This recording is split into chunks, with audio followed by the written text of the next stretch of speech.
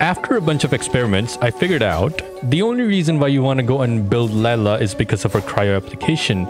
You may ask me why, but yeah, that's what we're going to talk about in this video. The thing about her shield is that we have Diona, okay? And the thing about Diona is that her talent, if you do charge attack with her, she's gonna have 75% damage absorption bonus, which nobody has. And with Constellation 2, she gets additional 19%. That means, like, on top of this stats, 14.4 and 1773, you get additional 90% shield absorption, which is fucking fantastic. And none of the characters have that, okay? She does not have it. Okay, she can only achieve it if you trigger her passive, which will give you 24%. And on top of that, if you have her constellation, it gives like additional 20% shield absorption. So total, that is gonna be 44%. And if you go and use, yes, this artifact set, 24% HP. Look at that. That's awesome. Which took me like such a long time to farm. It gives additional 30%, shield strength. Okay, with conditions, her shields are very strong. The problem is her shield duration. The same problem is with Diona. And let's say I'm doing a rotation with my Yoimiya. So here's how it's gonna go.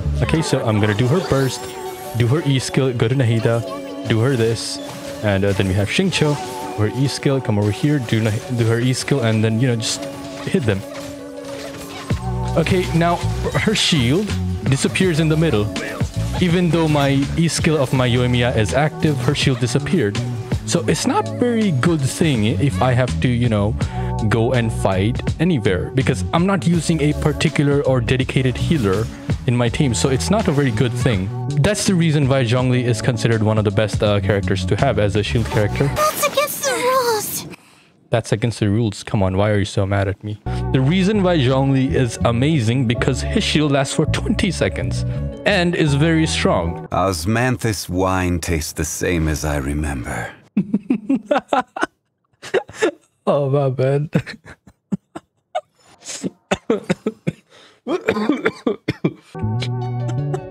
I was not ready for it.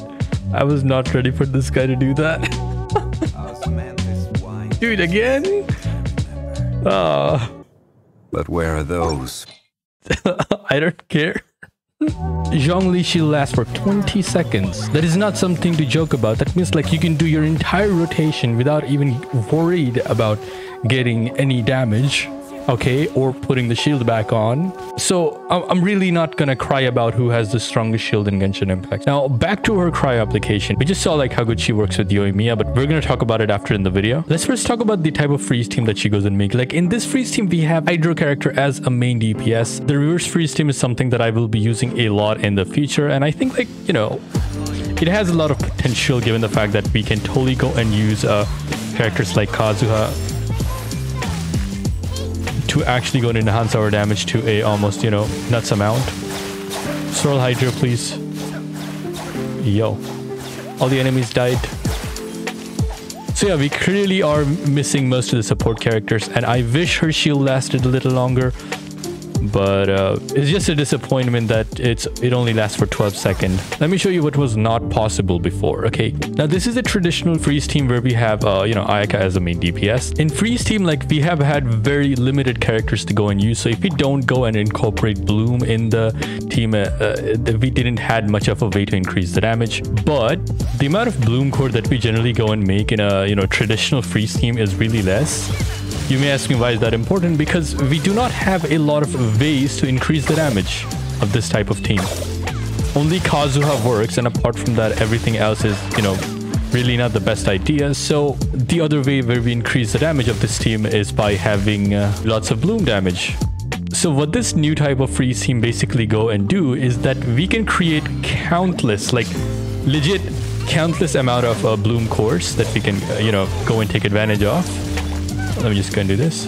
Alright. Now we can keep the enemy frozen while creating insane amount of Bloom seeds that result in lots of damage. We're only using healer because of corrosion. If we didn't had corrosion, I probably wouldn't use a healer. And in this type of team, you can take things a step further and have someone like Official or a hyper bloom kind of thing. Let me just show you how it works. Let me just do this real quick. Go there. So basically we have corrosion, so it's not really, I cannot show you the true potential, but hey, it's actually fantastic, bro. The hyper blooms are not going to spare the enemies. It's going to do a lot of damage. You can definitely go and use Mona for this thing. This is my build 6186. Someone asked for my Mona's build, so yeah, that's what it looks like. 4-piece Heart of Death with a 6186 crit value with this weapon, solar power. Let me just stay alive for a few seconds. Yes, we're alive. Yeah. No. Mona. Yep, we're in the stars. Look at that Hyper Bloom, 20k. Look at that damage, bro. But this team kind of needs some work. This type of team is like totally possible with almost any Hydro main DPS, 5 stars especially. Now let's talk about the Pyro DPS that works with her. I think like so Pyro DPS got like a massive kind of upgrade because we get to melt a lot in these teams. We can freeze the enemies like this, okay, and we're not gonna get disappointed in the damage. Freezing the enemy is something that Diluc can take full advantage of that, and I think it's pretty fantastic. I don't have him with the best artifacts, but you know, freezing the enemy is really something good for Pyro DPSs. I will not, you know, use Hu Tao and Xiangling in this kind of condition because they just have too much pyro application. Rosaria works much better with Hu Tao and Xiangling in this kind of condition, so I probably would not use Layla with Xiangling and Hu Tao. I will definitely be using Xingqiu with Layla with Diluc and Yoimiya team. Also, I don't mind throwing in Layla in you know, a little bit of a Burgeon team because definitely Burgeon works like a pretty decent, nothing I can go and hate about in this kind of team.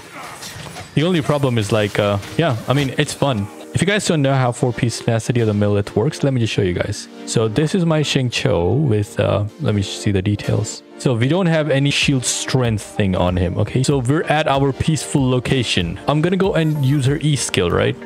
On Xingqiu, right? So let's see. Shield strength is 6% because he has 1 star on him, okay? 2 stars, 3 stars, 4 star details, okay? So shield strength is increased to 54% because the extra 30% is caused by the 4-piece Tenacity of the Millith. You see 30% increased shield strength? Yeah. Only when the stars will hit the enemy that is going to happen, and it's going to stay there for 3 seconds. And once, you know, the shield disappears, everything disappears, right?